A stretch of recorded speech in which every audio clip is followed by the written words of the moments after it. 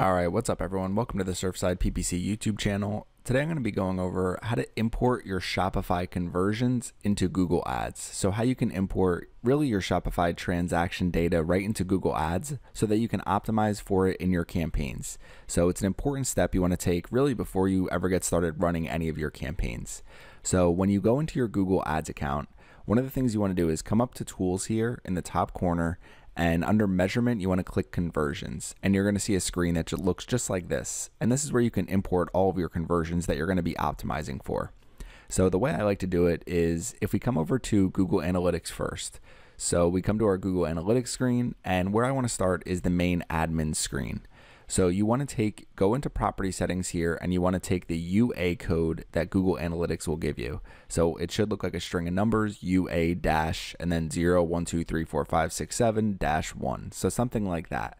And what you want to do is under property settings, you want to take your UA code and you want to come over to Shopify and you want to copy and paste it.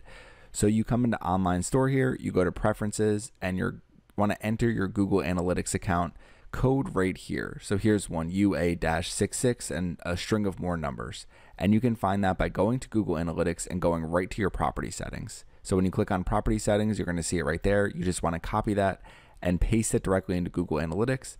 And then you also want to use enhanced e-commerce. And you get to this page in Shopify by going to online store down the left hand side. So when you sign into your Shopify website, you're in your admin screen, and you can really just take your URL here, myshopify.com/admin/online_store/preferences.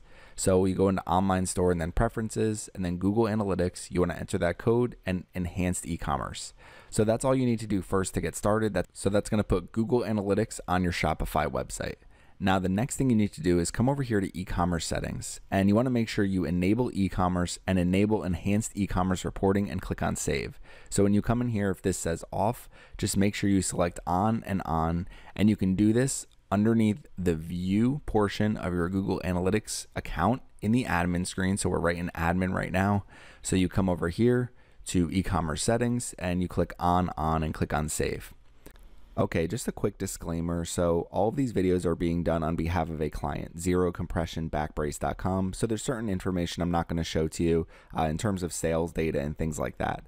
Now, if you have any questions, make sure you leave them in the comment section. But because this client has allowed me to create videos using their website and using their advertising accounts, it allows me to release these videos for free rather than giving you a paid course. So if you do need a back brace, go to zerocompressionbackbrace.com. Otherwise, keep watching our Shopify videos. Thank you for watching our videos. And now back to it.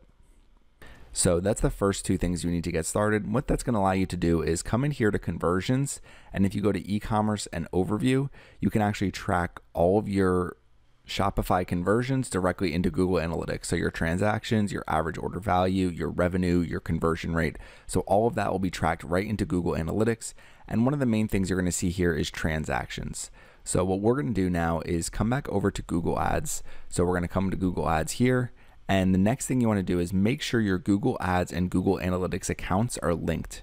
So you're going to come here to Tools and you're going to Linked Accounts. So when you click on Linked Accounts, you're going to see a page that looks like this. And here you can just click on Google Analytics and click on Details and make sure that your accounts are linked.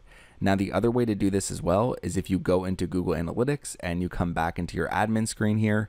So what you can do in Google Analytics is just go here and do Google Ads linking and just make sure that your account is linked right here. So you can do it one way or the other. And it's going to allow your Google Analytics and Google Ads accounts to basically communicate and send data back and forth to each other. So now that you have your accounts linked, you have Google Analytics set up on your Shopify website, what you can do now is import transactions directly into Google Ads. So we're going to come over here to conversion actions. So you're going to go to tools and conversions in your Google Ads account. So that's going to allow you to get to this page. So what you can do now is click on the plus sign. We can come over here to import. So it's going to say import conversions from another system, including Google Analytics. So you obviously need Google Analytics on your Shopify website so that you can record data on your website. And then you obviously need your accounts linked. So we click right here and click on continue. So what it's going to show now is the transaction data right here. So this is our transaction conversion. So we can click on it and we can click on import and continue. So now we've imported one transaction from Google Analytics. So we can click on done now, come over to conversion actions, and what we can do is click on transactions right here, and it's going to have some details. So we can click on edit settings, and what we can say is conversion name transaction category is going to be purchase sale. So we click on save.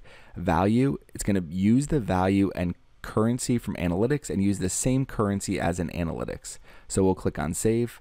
Source is going to be analytics, so since we have our accounts linked, so everything else looks good. All website data, transaction, we're going to count every single conversion. Our conversion window will be 30 days. We want to include it in conversions. And then under attribution model, so I recently did a video about attribution models. You really want to use data driven. If you just really want to count last click conversions, so it gives all the credit to the last click ad, you can do that. You can do linear, so that's going to distribute clicks equally. So if people make multiple clicks before they actually convert on your website, then you can use linear. Or you can use time decay. So that gives more credit to the clicks that happen closer in time to the conversion. So just a few different options when it comes to attribution models. And you can look at your attribution modeling reports if you want more information about this. We also have a video on our channel that will be very helpful about attribution models and reports. So you click on save now, and we can click on done. So now we have our transaction imported into Google Ads. We're using the value and currency from analytics for this transaction. And the last thing we want to do is we want to open up our campaign. Okay, so we've opened up our search campaign here. So you can see if you go into your all campaign screen under Google Ads, you can open up one of your search campaigns, and you can come right into settings here. So under settings, here's kind of the settings I generally use, especially when I'm first getting started. So you can see I have my campaign name. Status right now is paused. I'm still building the campaign. My goal is sales. So my goal for this campaign is to drive sales. So networks, I use Google Search Network and Search Partners. Do not use the Google Display Network for search campaigns. Use that just for display network campaigns. So you can do United States or whatever your locations are, languages, so budget, whatever your budgeting is per day. Bidding, I like to start with a cost per click with the enhanced bidding strategy. And ultimately what I want to do is get to target return on ad spend, particularly for Shopify campaigns. So start and end dates if you want to do that. Now the last thing will be conversions. So ad rotation I keep as optimized, but under conversions, what I want to do is choose conversion actions for this campaign and click on select conversion actions. So what I want to do is use transactions. So that means that my conversion actions for this campaign, it's going to optimize for transactions. I can click on save. And you can use multiple conversions at once. I'll show you how to do that in the future. But this is really where you want to get started. So you're trying to drive transactions with your campaign, and we're going to click on save. So now it's that simple. We're all ready to go. We can start optimizing for transactions in this campaign. So if you have any questions, leave them in the comment section. Thanks for watching my video today, and make sure you subscribe to the Surfside PPC YouTube channel.